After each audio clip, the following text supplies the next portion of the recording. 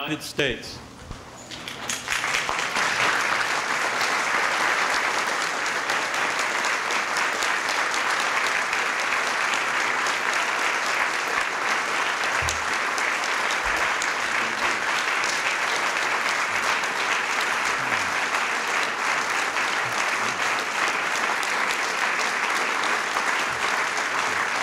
Thank you all very much. Thank you. Thank you all very much, and welcome to the East Room of the White House. This room has seen many important people, presidents, diplomats, world statesmen, and none more important, none of greater faith and moral courage than these four men that we are honored to have with us. Father Shibayev, Reverend Matveyuk, Mykola Rudenko, and Yosef Begun. I promise that the witness of faith that you have brought here today will not be confined within these four walls or forgotten when this meeting is ended. I will carry it in my heart when I travel to the Soviet Union at the end of this month.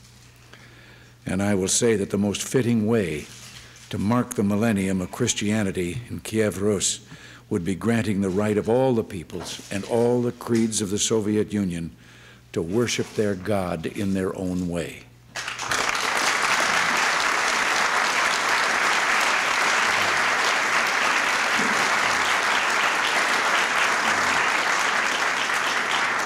You have, of course, been hearing this afternoon about the first signs of progress. The presence of these four men here today is testimony to the fact that our witness here in the West can have an impact. Some Soviet dissidents have been allowed to emigrate. Some churches are allowed to organize and file for recognition. And recently, the Soviets have said they will allow a printing of language Bibles. Now, these are encouraging signs, and we welcome them. What we hope for ultimately is a willingness to see continued change in the spirit of glasnost when it comes to matters of religion. Perhaps the process is beginning. We noted that General Secretary Gorbachev said recently, and I'll quote, "Mistakes made with regard to the church and believers in the 1930s and the years that followed are being rectified." Well, we sincerely hope and pray that this will be the case. While some new churches are being built and others, mostly Russian Orthodox, have been allowed to reopen, many other congregations are denied recognition and therefore legality. The Ukrainian Catholic Church, the Uniat Church, is still closed, outlawed, and persecuted. Religious instruction of children outside the home, Sunday schools, Hebrew schools, or even confirmation classes, and the production of religious study material are all still illegal activities. And about those Bibles, the authorities have promised to print 100,000 copies for a country of 280 million people. Yet now there are at least signs by Soviet authorities of a new law on the freedom of conscience reflecting the interests of religious organizations. So while every positive step taken by the Soviets is welcome, we realize that this is just a beginning. Let me also say, in particular, that the rights of Soviet Jews have taken up much of our official time, and this is very close to my heart. Our hope is for the doors to open fully to emigration and to full freedom for all faiths. So the earlier predictions by some that once the grandmothers died, nobody would remember that there had been a church in Russia are wrong.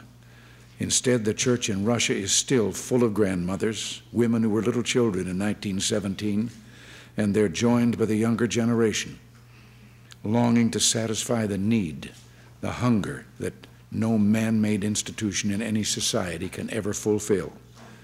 Today, roughly 90 million people in the Soviet Union, or nearly a third of the population, proclaim some form of belief in God. And it's not surprising that revolutions devoted to reshaping man as if he were so much clay deny one of the most basic teachings of Judeo-Christian belief, that after God shaped Adam from dust, he breathed into him the divine principle of life. There's a wonderful passage in Dr. Zhivago in which Pasternak speaks of his bitter disillusionment with the philosophy of materialism and the bloody revolution it has spawned. When I hear people speak of reshaping life, he says, I fall into despair. People who can say that have never understood a thing about life. They have never felt its breath, its heartbeat. They look on it as a lump of raw material that needs to be processed by them, to be ennobled by their touch. But life is never a material, a substance to be molded. Life is the principle of self-renewal. It is constantly renewing and remaking and changing and transfiguring itself. It is infinitely beyond your or my obtuse theories about it. End quote. The history of the 20th century has too often been brutal and tragic, but it has taught us one lesson that should fill our hearts with hope and joy, for we found that the more religion is oppressed, the greater the attempt to extinguish that life principle, that divine spark, the more it glows. History is etched with stories of those who suffered religious persecution, yes, but it also tells of transcendence, devotion, and sanctity, even conversion. We think of the strength and conviction Alexander Solzhenitsyn gained in prison, and the case of the Soviet psychiatrist Anatoly Koyagin, recently released after 6 years in prison. He sought baptism as soon as he emigrated. And we think of heroism and courage that can only remind us of the early Christian martyrs. One such is Anna Chertkova, recently released after being held in a Soviet psychiatric hospital since 1973 for no other crime than her faith.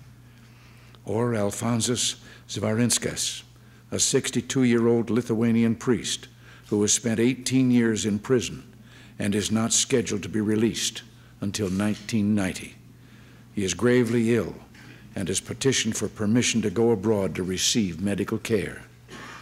Or Bishop Julianos Stepanovicius in internal exile since 1961 for refusing to collaborate with the authorities. How many men and women have had their faith tested? Now we see some people who have served prison sentences for the unauthorized practice of religion being released, and no one has been imprisoned on that ground for the last 2 years.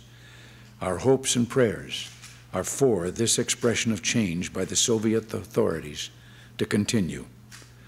The faith of the peoples of the Soviet Union is pure and unbreakable. As Moses led his people from bondage in Egypt, as the early Christians not only withstood pagan Rome but converted an empire, we pray that the millennium of Christianity in Kiev Rus will mean freedom for the faithful in Russia, in the Ukraine, the Baltic states, and all the regions of the Soviet Union. And if we pray, we might want to use the words of the 22nd Psalm. In thee our fathers trusted, they trusted, and thou didst deliver them. To thee they cried out and were delivered. In thee they trusted and were not disappointed. I have to add a little something here. Recently, a woman wrote me a letter, and enclosed in the letter was a copy of what can only be called a prayer. But the story of that, it's in that single page of a young Russian soldier in a shell hole in World War II, knowing that his unit was going to advance in the attack, looking up at the stars and revealing for the first time that he had been taught all his life that there was no God. But now he believed there was, and he looked up at the heavens and spoke so sincerely and said, maybe before the night is over, I'll be coming to you. And I hope you will forgive what I have believed for so long, the foolishness, because I know now there is a God. And that letter was found on the body of the young soldier who was killed in the coming engagement. I've thought sometimes of taking it to Moscow with me. Maybe the General Secretary might like to read it. Well, thank you all very much. God bless you all.